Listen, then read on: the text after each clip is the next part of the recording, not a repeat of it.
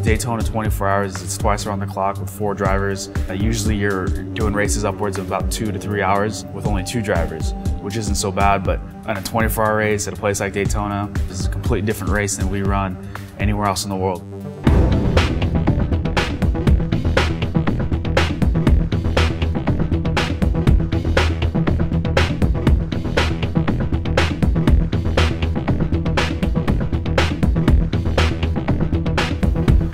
Racing is something that's fun and unique because when you see it live, it's a completely different view. You know, when you see it on TV, it's only so exciting to see a bunch of cars go around in circles for 24 hours, right?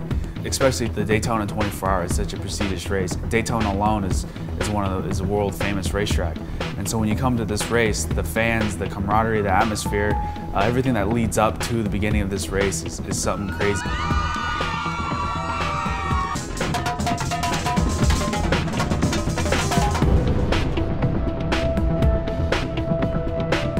The Rolex 24 is a unique race because you get guys from IndyCar, you get guys from motocross, you get guys from NASCAR, you get guys from sports cars, from Formula One, you get guys from all over the world of motorsports. And so this race is not only a big race for the Grand Am people, it's a good way to start off your year. If you can come into Daytona and win, it kind of sets the tone for your year.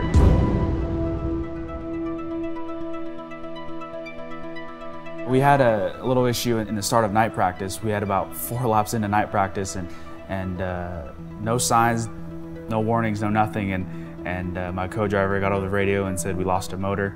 It was a brand new motor. It only had about 3 hours into the motor, and it was really unfortunate.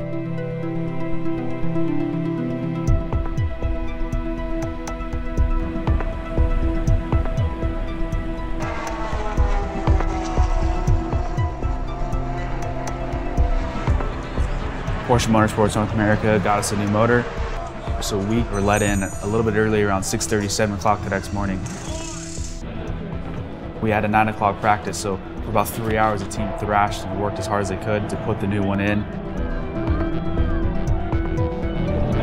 We had good qualifying yesterday. We had a good qualifying, and then there was practice after that? Yeah. Is that what happened? Yeah. Okay. So we decided to swallow a $75,000 motor. And, Ralph just called me and he said that there's a hole in the side of it. Yeah. They're just trying to finish up the motor. They're just putting it together. So hopefully we can get out before this practice is over.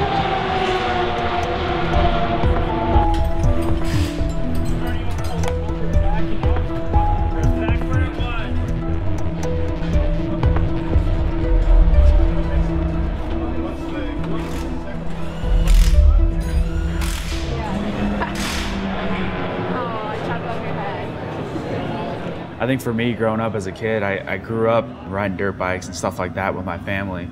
And it just ventured from the dirt to the pavement when I was about 13. My dad took me to a local short track here in Southern California, Irwindale Speedway.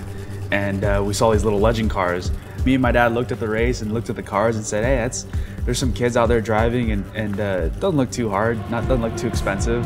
But you know, 6 or 7 years later, it's bit me in the butt because it's a lot harder than it looks, and it's a lot more expensive than we thought.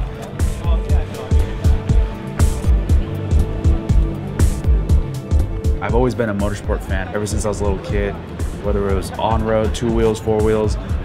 Motorsports in general was a love of mine. I had the eye, I looked at it and I said, I think I can really do this. And then once you're in, it just pulls you in.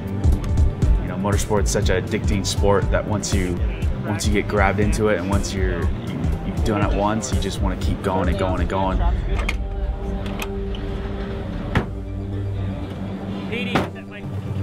I have no superstitions, I have no lucky underwear or anything like that, or none of that stuff, but the time you're spent in the car, the G-loads that they're faced against, the heat that you're up against, preparation for races are huge in our sport.